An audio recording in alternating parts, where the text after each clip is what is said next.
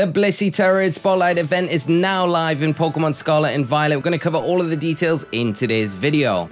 But before we get into the video, please subscribe to the channel. Remember, you can always unsubscribe later if you would like to.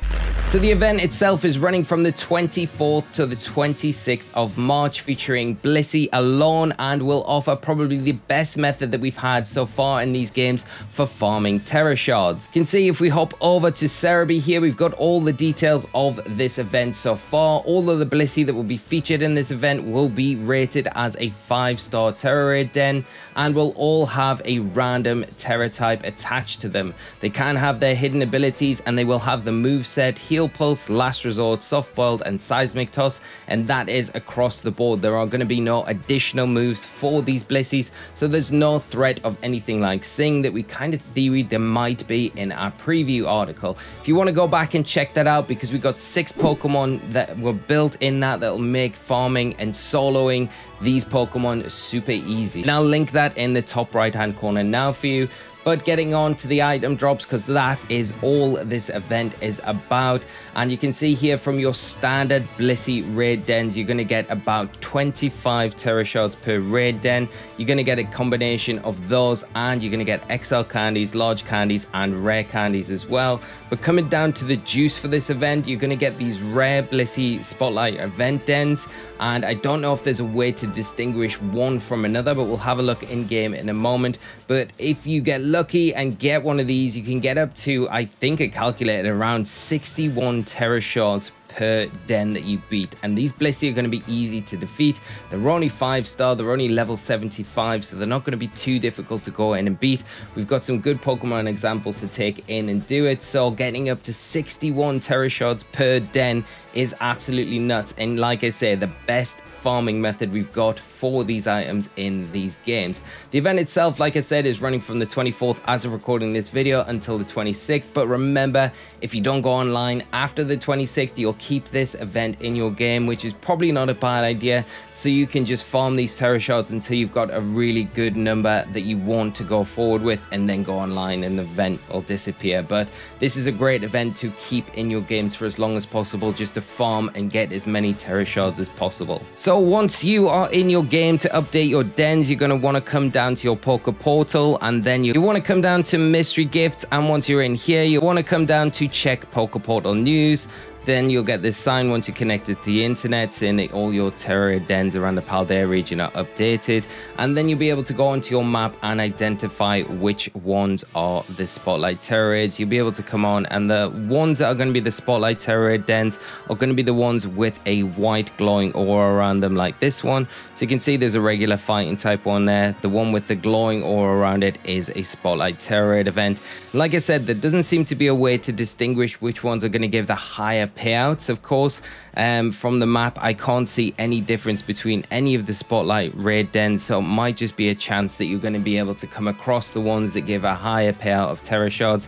If there is a definitive answer, of course, I will update the pinned comment down below at some point when we do find a bit more information about it.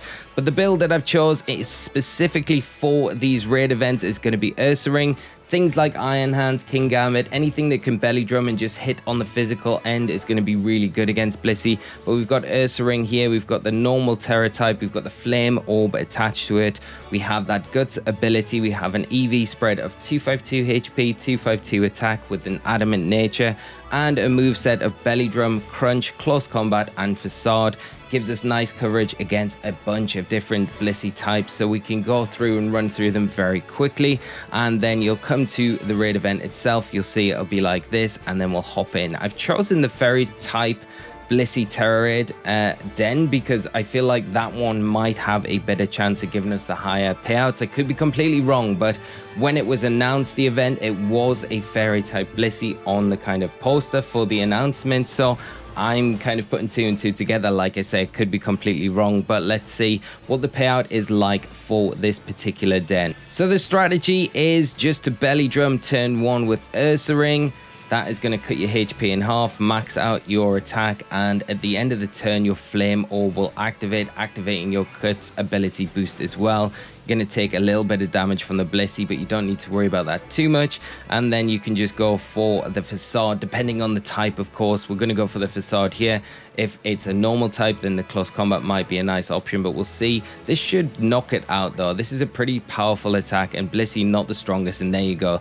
This is why Ursaring is going to be one of the best Pokemon to go in and start just rolling through these BLISSEY so you can just collect as many Tera Shards as possible. There we go. We get it. We get the one. So we've got all of these Tera Shards. You can see here 5 fire, water, grass, ice, poison, rock, dark, bug, psychic, fairy, fairy, fairy, fairy, fairy. They're only ones though, but we do get 15 of them, so we get an absolute boatload of those. So I've just tallied this up, and we've got 68 Tera Shards in this one Tera Raid event. So I don't know if the presumption was that it was just a fairy type raid that gives out these, but if you go into a fairy type one and it gives you the same, let me know down in the comment section below. It'd be good just for other people if they are going into these raids, and if you've had the same results with any of the other types, it would be great to know, so we can kind of narrow down which ones are the best ones to go in and farm for this weekend. But 60 Tera Shards at a time is absolutely ridiculous.